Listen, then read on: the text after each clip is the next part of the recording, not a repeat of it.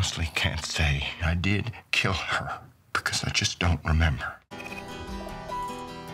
What's interesting to me about the Avery Daniel scene at the end of 401 is that Daniel tells his truth. For the first time, he speaks it out loud. His truth doesn't give anyone a clear answer.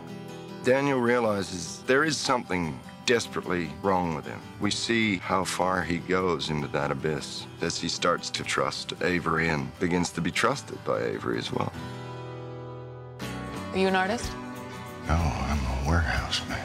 Meeting Chloe was very important for Daniel in this episode because you see Daniel's response to a world of beauty and art, and standing in the middle of it is this woman who seems to get him, and maybe he's interested in getting her, but he can't cope with it, and he shows the side of himself that's cynical and broken.